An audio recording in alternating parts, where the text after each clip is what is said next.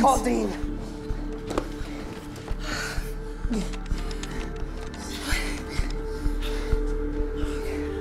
Dean. She's still alive. I know. Some dude's helping her. Right, that's her lawyer. You should have done him as well. She doesn't pay me for the first hit, let alone two. Now she's gonna remember soon, and when she does, I am not going to jail because you couldn't deal. I'm coming over. No, you're not coming over here.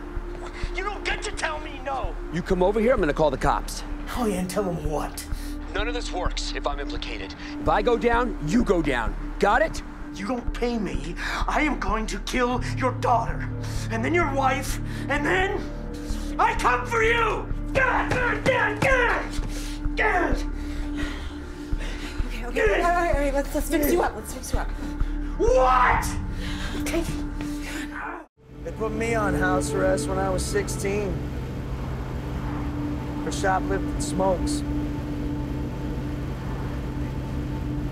A hacking friend of mine told me that if I overloaded the anklets electronics with a 9-volt, it'd report to the cops that I was home. Really? I was out boosting cars. Oh. Hi. I'm the man that was hired to kill you. This is where I get out. Oh, I almost forgot. Suicide note. Just can't take it no more. Blah, blah.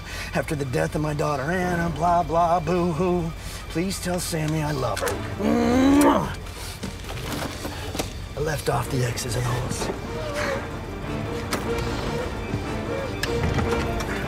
Bye-bye.